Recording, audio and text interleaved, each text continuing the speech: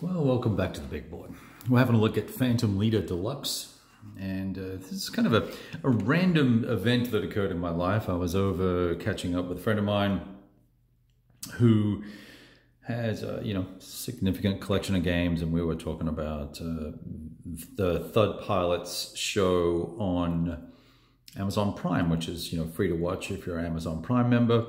And it was kind of a documentary on the F-105 pilots, and we're just saying how interesting it was and how brave these guys were, and was staggered at the losses that the Thud pilots and in general the pilots suffered in the Vietnam War, and how the tactics of the MVA changed, and the Soviet and Chinese support with infrastructure and equipment really put the technological advantage of the U.S. Air Force and its pilots to the test. And in fact, there was a comment that I recall from the show talking about how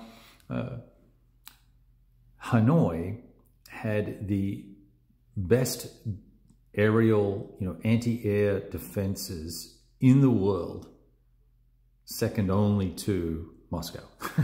So that probably gives you some appreciation for the density and complexity of the mission challenges that these pilots face. So whether or not we agree with the war or its causes and its end, and whether it was a war or not and all the rest of it, it takes nothing away from the nobility of the pilots' efforts and the stupidity of the political rules of engagement that hamstrung them from firing upon SAM sites as they were being put together. They could only fire on them after they were put together. They couldn't fire on them while they were being moved.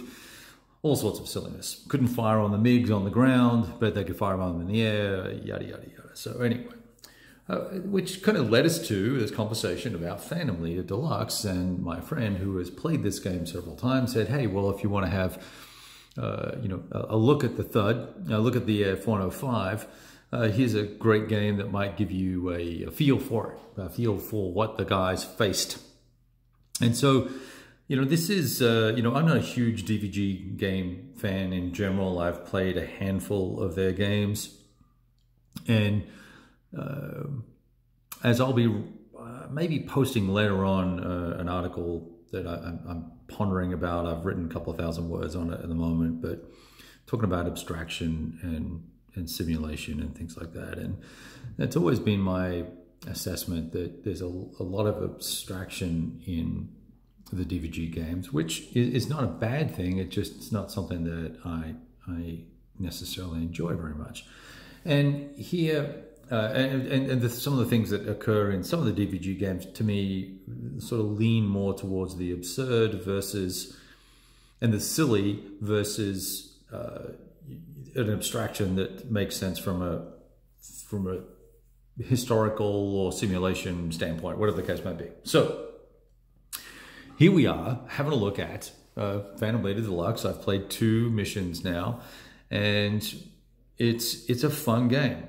And it's a fun game because as a solo game, and you all know I have a lot of beefs with solo games as well, but as a solo game, it gives you just enough choices to make you feel like you're making a difference. And there's enough random elements in the game that give it a renewable cycle, or an ability to be replayed, that you you attach yourselves to your pilots, you attach yourselves to your planes, and you want to see them succeed, and you want them to do well, and you want them to live, right? So it has that, right? It has that attraction to it, and it is highly narrative. There's a lot of great story that, if you have the time and the imagination and the writing skill, or just the imagination as you're playing. To me, I like to see I like to note what's going on in the game and take a picture, and then get online and try and find something that approximates that. Is there a dogfight between an F4 and a MiG-17? Great, let's have a look at those pictures, and then that kind of creates more narrative for me in terms of the story that has been evoked by the game. So that's that, right? It's a fun game. And let's just, if you don't want to hear any more and you're just curious about what I think, we can stop right here and we can all agree that it's a fun game. And if you like solo games and you like this type of system, then you should probably go get it. But that said, let's have a look at our AAR, our after action report guidelines, and let's talk about the different aspects of the game and see, what comes out of that, right? So, the first thing that we usually cover in this is we talk about the decision space, and clearly we are dealing with a handful of aircraft. You're allocated based on the campaign, a number of aircraft and a number of individuals that will man those aircraft, and they all have names, right? Vapor. So this was this was kind of my guy, right? So he started out as a newbie. Sorry, you can't see that. He started out as a newbie, and then he went to green, and you can eventually become average, and then you can become skilled, and you can become an ace and all this sort of stuff, right? So there are multiple cards for each individual aircraft and call sign. And so, you've got this aspect that I really think in terms of who you are. You're the pilot, so you're the squadron commander, if you wish, and your job is to fly out, hit the target, inflict some damage, fly back. And so that role that you end up filling is probably a squadron commander, but the decision space that you've got to hang out in is deciding really who to take, what to equip the guys with that you do take, and what approach you will make. And that's about it in terms of the decision cycles you're going to make until you get into the actual approach, where you perhaps have to decide individually for each aircraft that is flying into an area. And we don't need to go into all the metrics here, but if you've got something flying into an area, my screen looks a little fuzzy. Hang on just one sec. Let's see if we can do a little insta clean. There we go. Looks a little bit better. You've got to decide, okay, am I going to ignore the shot that's coming? Do I want to evade? Do I want to try and suppress it? They're the three choices you will have. And then you'll fly into the next area and you'll do the same thing again.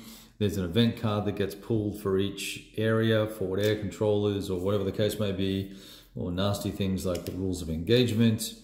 And as you progress in, you'll eventually get to the center area. You'll get to then fight whatever's in the center area, if there's anything to fight, if there are any additional units there. And then you'll go through it's pretty straightforward once you get through the busyness, but these cards are particularly busy, right? So you've got the pilot's name, his skill level, the type of aircraft it is, and you've got these, carrying capacity here is 6. You've got this, I think that's the cool factor. His coolness under stress is 2. He has 2 levels of status, either okay or shaken, and he can accumulate these stress tokens from 0 to 7. This is a particularly good pilot. 0 to 7, 8 to 14. What speed is he going to be flying at? What is his air to air modifier, and what is his air to ground modifier when you're rolling the dice? Higher is better. This is a stress token. We put tokens down on the guys, and when they reach a level, that's going to shake them, and that's what's going to drop them from okay to shaken. And obviously that's going to impact their ability to, conduct operations. You got to pick out the different equipment you're going to use. This is the range. This is the altitude it's used at. This is an air-to-air missile. You got to roll a 5 or more to do a hit. And where's a different item? Here we go. Here's some sort of bomb or whatever, right? Some sort of guided munition, perhaps. 3 or less is a miss. 3 to 5 is 1. 3 to 4 is 1 hit. 5 through 7 is 2 hits, and 8 or more is going to be 3 hits. That's a 0 range, so you'll be on in the area to actually make the hit and make the strike, and it's a low altitude piece of equipment. You've got all these target cards, right? There's dozens and dozens of target cards. So if you're playing a big campaign with, you know, maybe it's an 11-day campaign, you're going to get these points that allow you to buy all sorts of different things over and above the equipment. You can buy down their stress level, you can buy up their skill level, you can do all this sort of stuff in the context or confines of the game with these optional points, and you track everyone in all the pilots and the amount of victory points and experience points they gain in a player log. I've got a copy of one here. Now, I don't know if this is the fan-made one or not. I forget. I was looking at this, and I was just making notes on this. So you've got these logs, and you know, track all the points and all the sort of fun stuff. And so it gets there's a little bit of paperwork involved, which is fun. So that kind of starts to sort of deal with your objectives and the order of battle and things of that nature, and how conflict and combat are resolved. It's all by area, die roll, and these guys are going to shoot at you. They all have a range. You know, this guy's a range 2, this is a range 1. So these guys can all fire at you, and you can choose to, as I said, evade or suppress them, etc., etc. So it gets, you know, gets a little bit involved, and it actually gets a little crowded in here. So you find yourself kind of shuffling things around a little bit, and you've got to, you know, leave room for your cards on the side, and nice little sequence of play here, which is great. And with all that, you would think that it would be a pretty straightforward game to play, and it is fairly simple, but I found the rules to be kind of haphazard and awkward, even though they're laid out in turn sequence order. So that was kind of confusing to me. And the other thing that I've discovered in here in the deluxe edition is that while there's a nice sample, the sample mission disagreed with the way I was reading the rules, so it was unclear as to which was accurate or not. There's a nice listing of all these munitions and things like this for the US, but there are no descriptions of all the different SAM types and aircraft types, and I thought that would have been a nice to have and kind of needed so that you could make choices. The first time you play this game, you'll be sitting here looking at all these information counters and all these missiles and different types, and you know, they're 7, 10 rating, 5, 7, 10 rating, all these different aircraft. Which one should I take? I don't know. What do they do? How do they work? How do I compare one to the other? And it's all kind of, you may as well just basically randomly pull crap out of the box, put it on the map, play the game, and see what happens. Because you have no guidance or no idea as to what will or won't work well until you actually get into it and understand a little bit more about the modifiers for each individual, how stress affects the fighter pilots, and how these event cards can, you know, rock your world and stuff like that. So that was an interesting little experience, and it took me a little bit of time to kind of get through that. They have these campaigns, right? So we can go through short campaigns, medium and long campaigns, and you've got these political tracks and intel tracks and recon tracks that impact your each mission that you'll run on. It tells you what weapons you're allowed to use and what special weapons you might have. You know, given it was my first couple of plays, I didn't really worry too much about that.